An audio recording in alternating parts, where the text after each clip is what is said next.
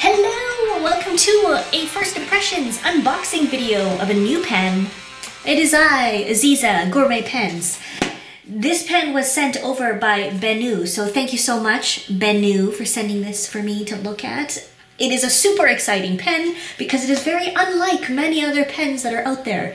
It's not a standard black pen with gold trim. It is bright and colorful. I really like it. So let me just show you the box because I actually very much like the Benu packaging. It is just a very small box. It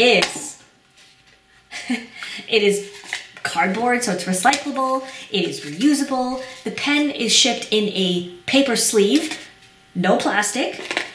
There is a bed of shredded paper at the bottom for padding that is slightly scented. Very nice, kind of like flowers. And there is a paper that tells you about your pen, product care, 2-year warranty, and there's contact information at the bottom, but I really like this. It's very useful for a new user, but then when you're done, you can either keep it or you can recycle it. So keep up the good work on the packaging, Benu, because I think it's great. I would take this over a Sailor box any day.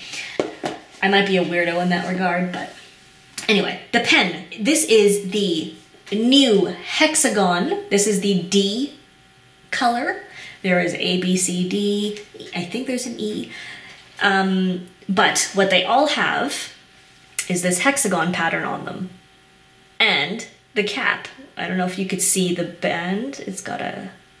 They've got little facets there, and each letter has different colors. So this one is like pink, purple with blue and gold sparkles, and the center band and the end of the barrel is clear, but like a blue clear, and the section is also clear. So pretty. I really like. This ticks all my boxes. Colorful, bright, fun. I love hexagons. So it's just really fun. It has very minimal branding on it. The Benu is written right here. Other than that, it's pretty plain in terms of branding. But like, look at this. This is so neat. Now I have a converter in there, and you can actually, I don't know if you can, yeah, you can see that, right? Yeah, you can. You can see your ink sloshing, so it's like an ink window. So if you wanted to eyedropper this, it's a good candidate. Now, I actually find them quite comfortable in general. All the Benu pens have really long sections, so even if there's a ridge, it's so far back that it really shouldn't be in your way.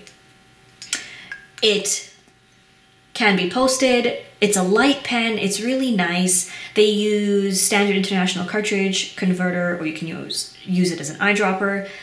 They don't supply anything for eyedroppering, so you have to do that by yourself. But the converter they use is a Schmidt converter. Thank you for using a quality converter that's not going to fall apart.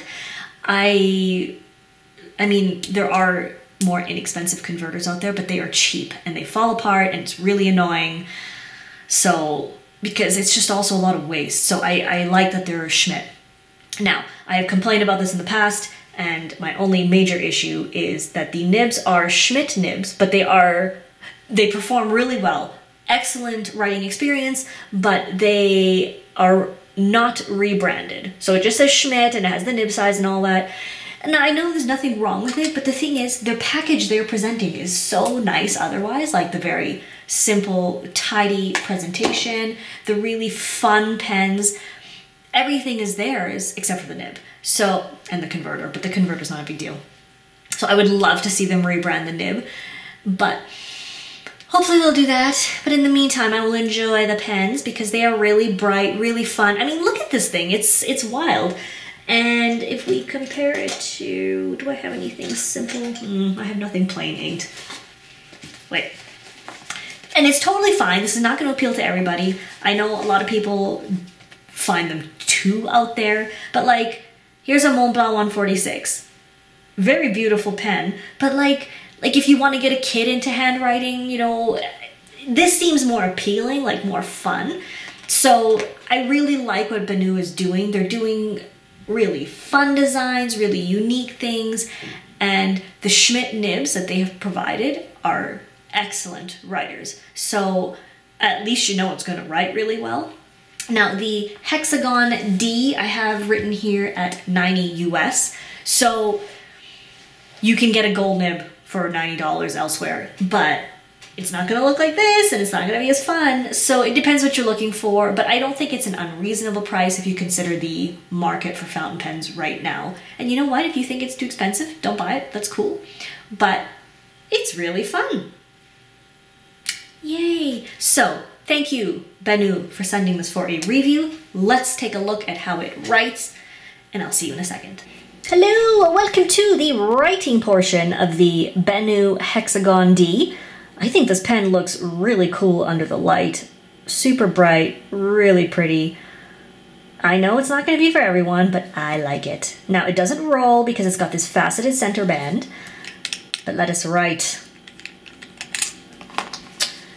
Okay, we have the Benu pen.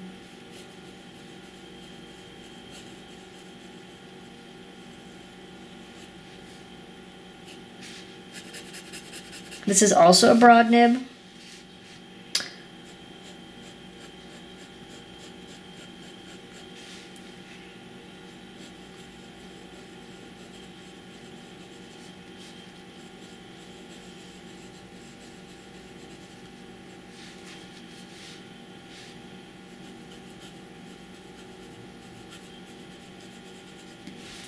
This ink comes from a friend. Thanks, Peter. I thought it was a fun, bright pairing. So, there you go. As with all Benu pens, no issues. It's just, it performs really well. So, although I complain about the nibs not being rebranded, they perform really well, and that's the whole point of a pen. But I would still love it to see that done at some point. So there you go. I hope that is helpful for you in your decision making. Thank you for watching. Thank you to Benu for sending this over. I would love it if you would like and subscribe. It'd be much appreciated. You can find me on Facebook, Twitter, Instagram, and Patreon as Gourmet Pens. So, everybody, we will see you next time. Au revoir.